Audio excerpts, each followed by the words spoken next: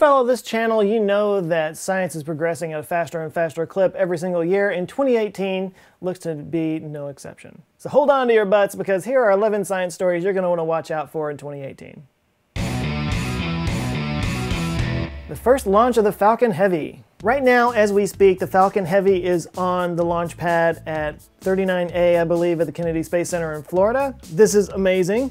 The Falcon Heavy is basically 3 Falcon 9 rockets strapped together with 27 engines to launch stuff into the out-of-space area. I could list off a whole bunch of numbers, but suffice to say, this is going to be the most powerful rocket in the world, so that's super crazy. So we've actually gotten used to SpaceX landing their rockets vertically after takeoff, which is an amazing thing that we've actually gotten used to that. That's a wonder of technology. But what's going to be really crazy about the Falcon Heavy is there's 3 cores, and they're all going to be landing almost simultaneously. At least 2 are on launch pads, and the 3rd will be landing on a drone ship. Now, the first launch is just a test run, but of course, Elon had to make it more fun. So what he is actually doing is he is actually launching his first Tesla Roadster into outer space with a trajectory that's going to take it to Mars. Like, he talked about this on Twitter a while back, and I thought it was just a joke. In fact, at one point I thought he said he was just kidding, but no, there are pictures of the Tesla Roadster in the fairing of the rocket. They're actually launching this thing in outer space. Anyway, a static test is scheduled for this Saturday on the 6th. That could change, but that's when it's scheduled for, and sometime this month it's going to launch. I'm going to be talking about this further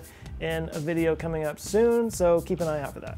Several missions to the moon. So we are definitely going back to the moon in 2018. 3 different countries have missions planned to launch and land on the moon this year. India is launching the Chandrayaan-2 mission, which will be the very first time they've ever landed on the moon. This is from the India Space Research Organization, or ISRO. It's going to consist of an orbiter, a lander, and then a little rover that comes off of the lander and explores the surface. The orbiter is going to fly around and make 3D maps of the surface, while the rover and the lander do some tests on the crust and the mantle of the moon. The Japanese space agency JAXA is sending their first probe to the moon. It's going to be called the Smart Lander for Investigating the Moon, or SLIM. And China will be landing on the moon with the Chang'e 4 mission. I think I'm saying that right?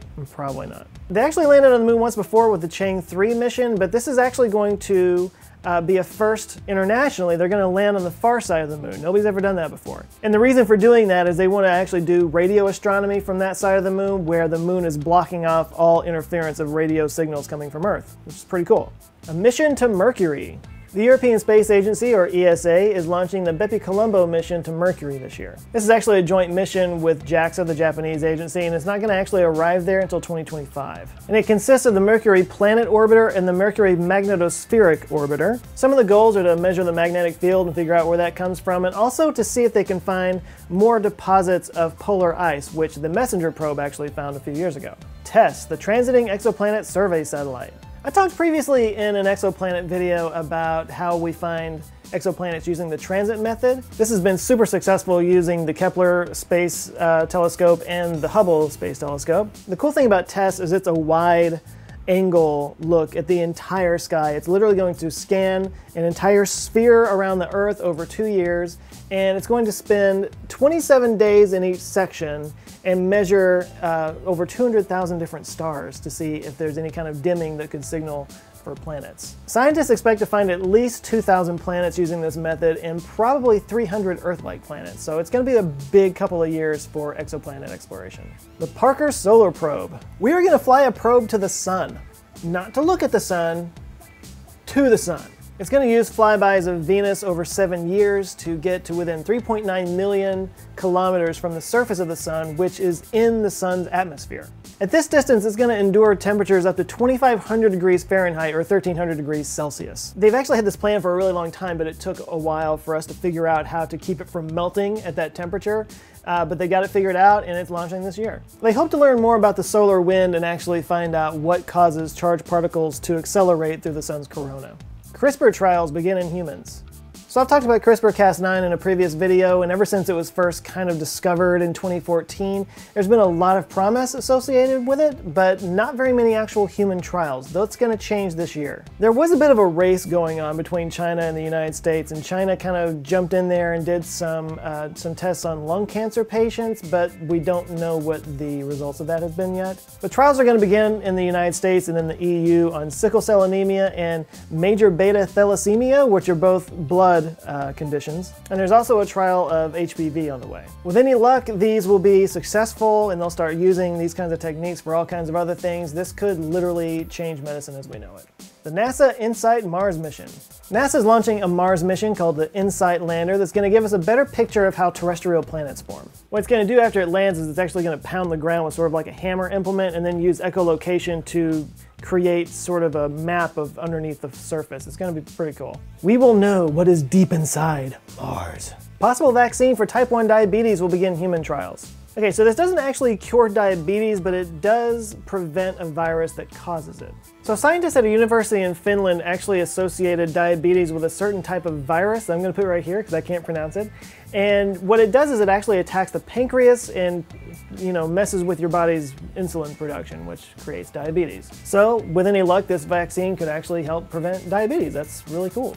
Scientists will drill into the Earth's mantle for the first time. So there's a drill ship from a Japanese agency called Chikyu, and their plan is to drill over 3.9 kilometers into the crust of the Earth at certain places to reach the mantle. They do have a couple of places in mind. Hawaii is one of them, Iceland is another one. These are obviously places where the mantle rises high. It's very volcanic, so it's much less crust to go through. But this has never been done before. They want to learn more about the boundary between the mantle and the crust to see how geologically all that works out, and they also want to see what the possibility is of life down there. We're always looking for more extremophile life, and if they found some near the mantle, that would be kind of crazy. They plan to start drilling this year, but they probably won't reach the mantle until nearly 2030, so this is a very long-term project.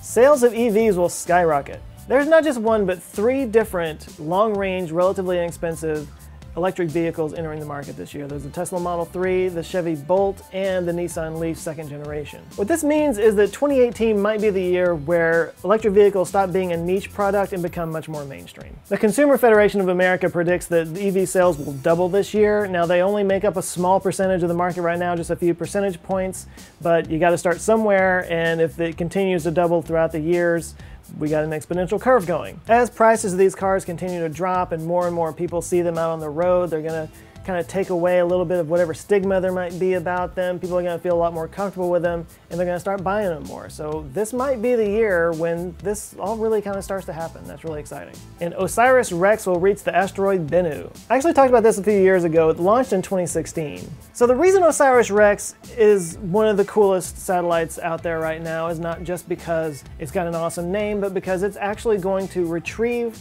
dust and samples from an asteroid and return it to Earth. This has never been done before. The asteroid in question is called BENNU, and they took particular interest in it because it looks like in maybe a couple hundred years it could come kind of close to, hitting Earth and annihilating everybody. Not likely, but it does cross Earth's orbit, so it could happen someday. Now, the Rosetta mission landed on a comet a few years ago, which was amazing in and of itself, but it didn't really come back to us. This one is actually going to come back. We're going to actually have samples from an asteroid, which is huge because asteroids were kind of part of the building of the solar system. So we're going to get a picture of what the early life of the solar system was all about, and that's amazing. But even more amazing, this ability to go out to an asteroid and retrieve stuff and bring it back might be the precursor to asteroid mining, which could be a huge game changer sometime in the next few decades. Now, there's obviously a lot more to talk about, including some anti-aging therapies that are going to be hitting the market this year and a male birth control pill.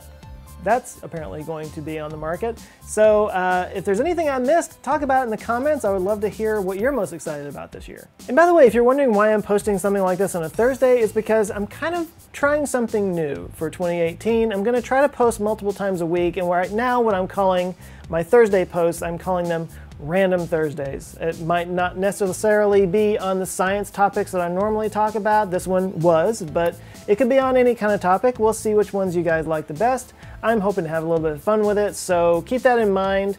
Thursday, you're going to be starting to see some videos from me out here. Among some other things, I'm going to try to do some more live streaming and whatnot, but you're gonna see some more Joe.